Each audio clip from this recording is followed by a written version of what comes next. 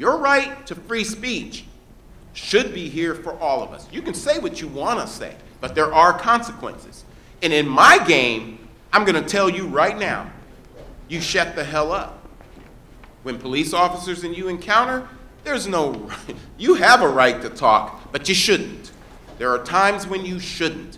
And the Fourth Amendment is going to teach us this, because the Fourth Amendment of our Constitution was the right to be free from unreasonable searches and seizures in our homes, our cars, our person, and our things. Probation or parole is a waiver of this right. If you're on probation parole, you no longer have this right, and the wording is, a police officer may search you day or night with or without a warrant.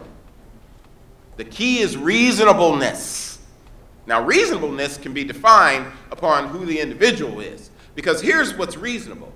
I see a black guy, he's got dreads. Look at that car. That car is a badunk-a-dunk car. Look at that. I bet you know what? He's got a gun in it. If not a gun, he's got dope in it. He's probably doing something wrong. He's on probation or parole. Is it reasonable for me to think that way? It can be if I'm an officer who's in charge with enforcing the law, and I feel that, hey, that's a reasonable conclusion for me to draw. And if it is, I'll pull him over, because now the Fourth Amendment said he's only required to be free from unreasonable searches, but I just did the reasoning, and I find I'm going to pull him over, so I do.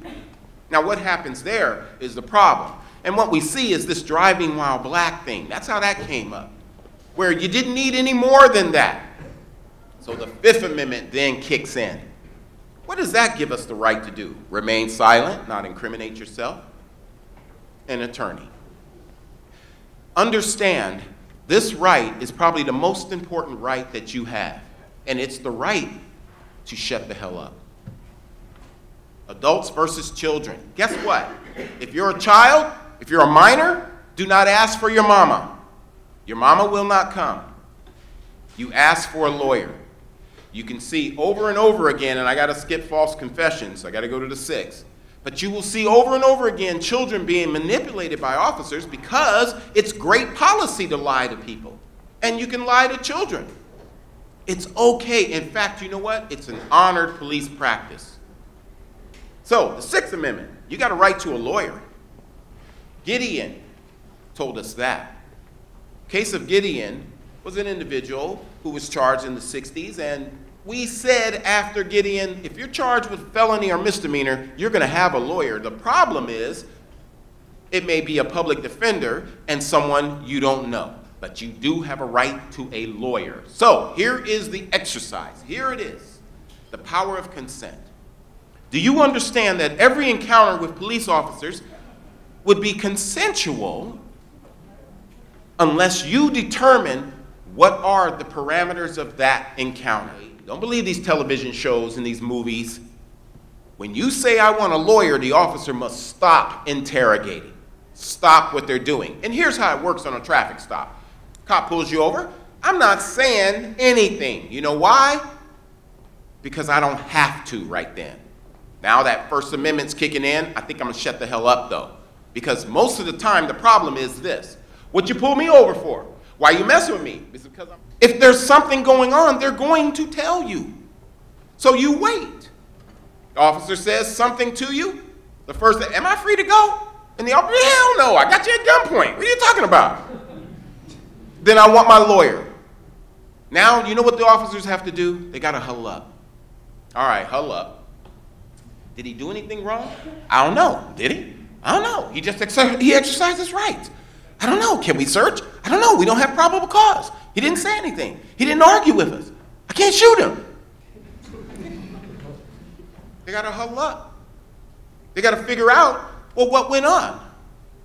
Because that's where you leave that conversation. The only thing you have to do is name, rank, serial number. That's it. Give them your ID. But you shut the hell up. Because whatever is going to happen is going to happen. If they've got probable cause to arrest you, they're going to do it, whether you said something or not. The only reason they want you to talk is to admit to a crime. That's it. You're not offending the cop. In fact, the cop would be like, God damn, you're smart. Whoa, who taught you your rights? Because most of the time, stupid people be just telling me anything. I didn't do it. Billy did it, though. Shut the hell up. All you should say is, I want my lawyer. And you know what? If they don't listen to you, you say it again. I want my lawyer. Say it in a different tone. I want my lawyer. You know what I want? I want my lawyer. Play with them. Because here's the point. You don't fight your battle, your legal battle, on the street corner. You don't fight it in the interrogation room. You fight it when you get your lawyer, and your lawyer looks at everything and says, they had no cause to stop you. So that cocaine in your pocket, the illegal gun, the body in your trunk, they got to suppress it. Can't use it against you. Now, people always say, well, damn it, Keith, why are you telling people how to commit crimes and get away with it? I'm not telling you anything. I am teaching you your rights under the Constitution, that it belongs to everybody. So you either be safe, live, or you fool around and maybe you die. So you'd make that choice. Because a right will lie dormant until you exercise it.